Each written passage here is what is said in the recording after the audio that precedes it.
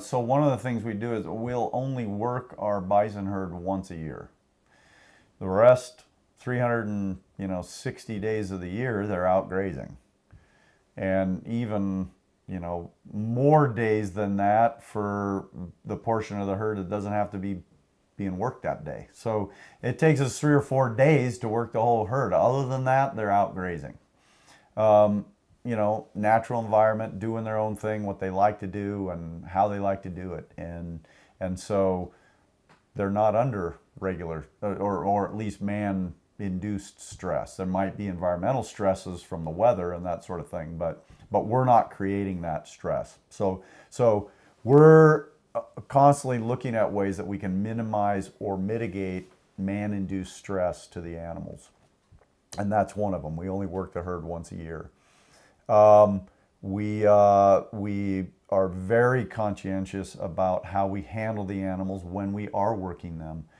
We just over the last couple of years have completely redesigned our handling system. And Temple Grandin, and she's been involved, or at least some of her ideas have been involved in how we designed our system.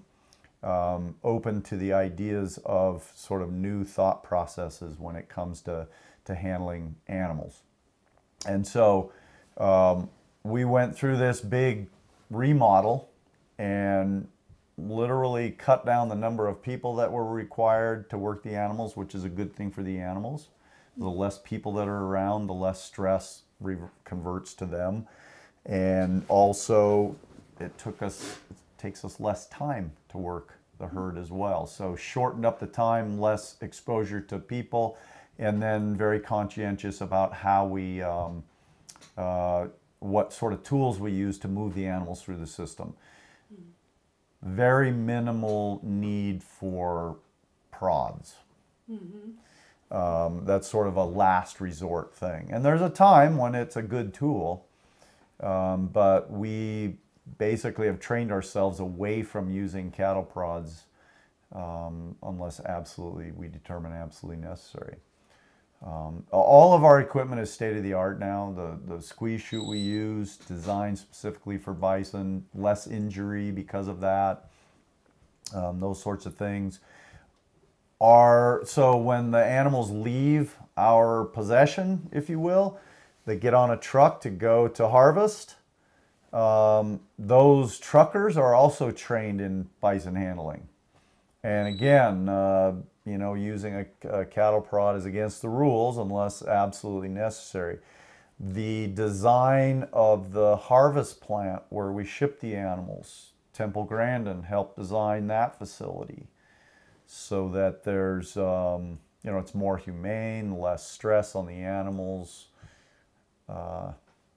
Yeah, so I mean, go ahead and add, because I know I'm not covering all the bases. I mean, that's just some of the things that pop into my head. The redesign and the remodel of our handling facilities, we went through, it was probably about a 5-year process of what we wanted to change, what we thought could do better to reduce the stress of the animals, improve the flow through the system, reduce the stress. I mean, that was and we were looking at everything, and design and how we were holding the animals, and we toured ranches, and so there was a lot of time and thought that went into that.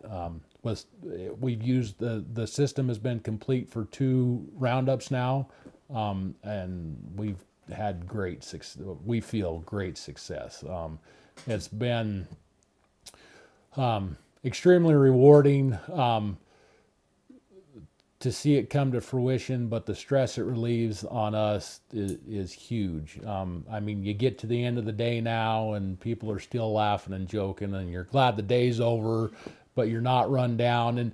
And the stress that the people have, you infer that onto the animals, and then the animals get stressed, and then you get stressed, and so it's just a vicious downward spiral, and we've done everything we can, we feel like, to remove that. And so while the animals, like I said, they don't like being in confinement earlier, we have drastically increased the time frame that or reduced the time frame that they're in confinement.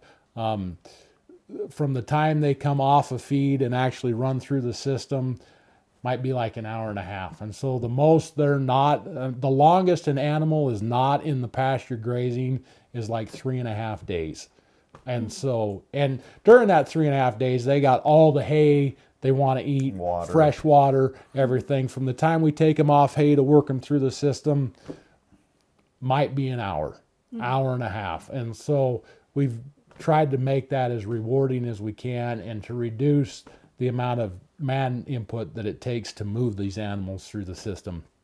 And yeah, so that's... How about our moves from yeah, pasture so to pasture moves to make them as stress-free as possible. So I do all the grazing planning, so I'll have the grazes planned out depending on the time of the year, 6 months in advance. And so I know, okay, roundup in November, that's the big one. And so I'll actually start planning things backwards. So I'm constantly moving the animals closer and closer to the corrals, and to where when it's time to put them into that first confinement, big confinement pen, it's opening the gate, going out with the feed truck and leading them in. And so that cuts down on our stress a lot. The animals, it's just, you know, just another day. We're just moving along on a daily basis outside. So I don't plan big moves. I mean, I'm not going to be at the north end of the ranch on 1 week and 3 days later be clear at the south end of the ranch. It's typically an open the gate move, and they find the fresh grass. Because the animals, they're constantly moving and grazing across the pasture. They're not very static. They are always on the move. And so if we go out in the morning and open a gate, we'll go back at lunchtime and the whole herd will be in the new pasture, and they received no pressure from us. They didn't even know we were out there. And so, yeah, that makes it easy on us. They get a little excited when they're going through the gate. Yeah, so there's an element feed. of stress there, you know, because sort of narrow down and go neck down to go through the gate, but it's not from pressure from us. It's their, you know, it's their decision. And so our pasture moves are basically stress-free.